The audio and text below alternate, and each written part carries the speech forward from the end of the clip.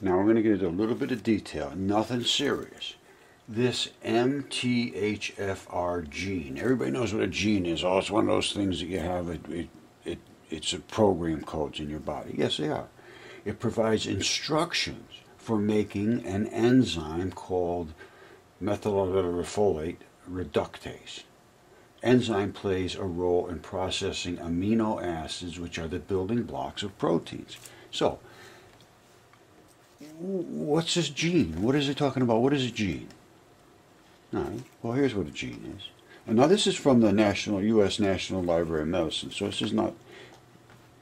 This is what they consider to be most top shelf information. So, what is a gene? A gene is the basic physical and functional unit of heredity. So, it's an instructions. Some genes act as instructions. However, many genes do not code for proteins because the instructions say, here's how you're going to make this molecule. It's a protein. It is going to go out and do a job in biology. Well, some of them don't do that at all. Well, what do? Do not code for proteins. Well, what is a non-coding DNA? Only 1% of DNA is made up of protein coding genes. All the rest is they thought was junk. The other 99% of non-coding DNA does not provide instructions for making proteins. Scientists once thought non-coding DNA was junk because they didn't know what it does. They still don't know what it does. And they're just sort of guessing now, but they realize it's not junk. Well, you have so many instruction sets in this sequencing of DNA that it's because you have so many things that need to be done in your body. These are codes and instructions, but they only talk to bacteria and other things to do those processes. The codes are codes. The codes don't do anything other than the instructions. No interaction whatsoever. However, the bacteria somehow gets this information from, it has to be from the brain, through what I think is the vagus nerve, the brain-gut connection, and then it talks to the bacteria to say, here's what we need you to do. We need you to make us some enzymes. And these are the enzymes we need today because we got a lot of cadmium, we got some nickel, we got some silver, we got some this coming into us, and here's what you're going to have to make, chemistry, to deal with those products. That is what bacteria does. It creates an enzyme. The enzyme is the thing that does something. The code doesn't do anything. The bacteria does a lot of stuff, but primarily what we're talking about right now is an enzyme. And without the bacteria, you have no enzyme. Without the products in your body to break up the enzyme, the bacteria can't break the things if they're not there, so you still don't have the product. So it's relied upon having the right stuff in your body, having the bacteria to break it down, creating the enzyme going out and doing the job. That is the scenario. And right now, people don't have the products in their body. They don't have the bacteria because they've killed them with antibiotics. So they don't have the enzymes, so they get sick. So what does medicine do? They say, oh, it's got to be the program. The program's bad. The DNA's bad. So then they give you all kind of stuff to mess around with the DNA and cause all kind of different things in your body that it's not the way it's supposed to work. So then you get all these drug interactions.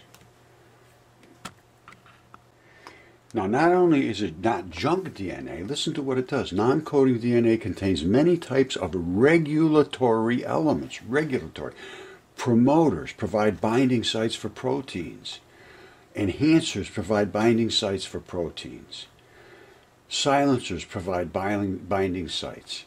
Insulators provide binding sites. What is a binding site? It means where a molecule can come down and attach, and that's when they do the chemistry. It's a binding site. Receptors are binding sites. All right? They receive messages.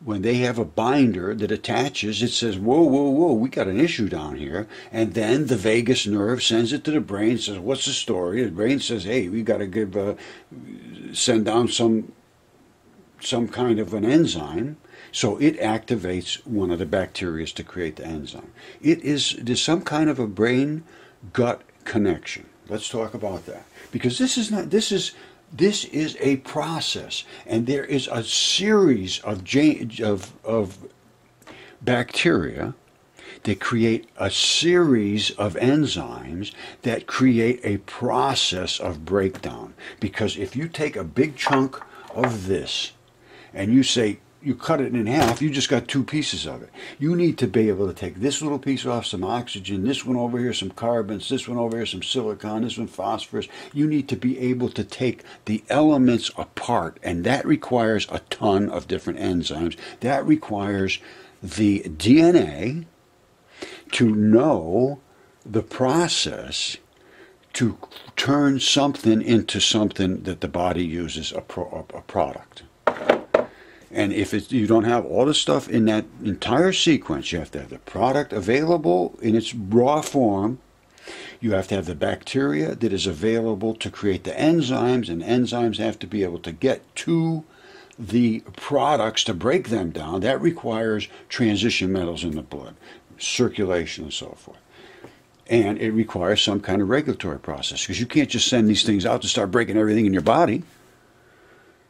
You can't do that. It has to be regulated. It's regulatory elements. So now, what is one of these things? An enzyme which promotes the chemical reduction of a specified substance is a reductase. And there's a bunch of different reductases that are intermediaries between the chunk and the particles they end up using. Those are called reductase. Now, the bacteria create the enzymes from amino acids, which are proteins. And when an enzyme is formed, it's made by stringing together between 100 and 1,000 amino acids. And those amino acids all hook together to form a program. And they fold into unique shapes. These proteins are all tangled and swirled together and things, and that is their specific geometry that allows them to connect to other specific geometry, and then somehow that specific geometry is related to some kind of biological command.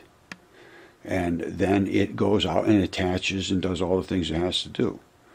I mean, it was built by some kind of biological command, and then that product goes out and does what it has to do. Now, this is about amino acids, proteins, and enzymes. It's all the same part of the same process. Now, I'm just going to come down here and show you what, you have enzymes. Here's the classification of these different biological substances, and here's what their function is, and here's some examples. It's kind of hard to understand some of this stuff, but enzymes, which is what we're talking about, they accelerate biological reactions. As enzymes just go out and they break molecules out, they break them apart, they put them together, they do the chemistry. And it catalyzes hydrolysis of starch, glycogen. That's probably, you don't understand what it means, but they do chemistry. They go out in their chemistry sets. Well, then you got structural stuff. It provides strength and structure.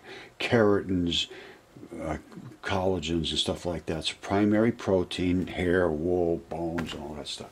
Contractile. Those are your muscles. These are the proteins needed to contract muscles. Then you've got transport. Now, this is the transport substance from one place to another. Hemoglobin transports. Well, they're metal complexes is what it is. Transition metal complexes are the transporters. Then you got regulatory. That's what we were just talking about a minute ago. Regulatory functions. They're functions that regulate proteins. Because you can't have the proteins running wild. You have to regulate them. Insulin regulates the activity of specific enzymes in the body. Regulation. Then you got storage. Right? They provide storage of essential nutrients. You have to have stuff you can call on when you need power. Oberon stores amino acids in the egg white that will be used by developing birds. That's an example. Now, protection. Now, here's where they don't fully understand this. Protect cells or organisms from foreign substances. Immunoglobulins recognize and break down foreign molecules. Yes. However, who they're done by different biological processes based around enzymes primarily. In my world, enzymes are the chemistry set. They accelerate biological reactions, and they do the job of protection. But who gets the enzymes? There's nothing in here about bacteria. The bacteria creates all of these things to do these jobs. And if the bacteria is not present, in my world, none of these things are going to happen. The bacteria runs your body. If your bacteria is bad, your body is not going to run. You're going to have all kinds of issues depending upon which bacteria are bad. Doesn't matter. It's all digestion. It's all membrane. That's your immune system, is membranes. That is literally your immune system. Everything on that side of the membrane is the world, and goop, and crap, and acids, and toxins, and nastiness, and everything inside of you is just the nicest stuff in the whole world. It's just sweet and cuddly inside of you. But you get in that nasty stuff, you got problems. And if you break a hole in one of your walls, that nasty stuff going to come into your nice, sweet, cuddly stuff and break it all up in little pieces and make you sick. Like my son, when I was trying to teach him about how you get sick, I was telling him, yeah, things invade you. He said, what do you mean by that? This is a long time ago, but it ended up saying, the little things, Max, they come into you and they cause problems, And he said, oh, sickers. And then from then on, it was, I think I got sickers coming on me, Anyway, and he's right, they were sickers. It's really based around your bacteria. If your bacteria is good, you're good. And that is called the human microbiome now. It's your gut bacteria. And it's really a bacteria on every part of your body. Your whole body is coated inside and out with bacteria. 100%. If it's not, you are sick. The world's just upside down. You say, oh, you got too much bacteria. No, you don't have enough.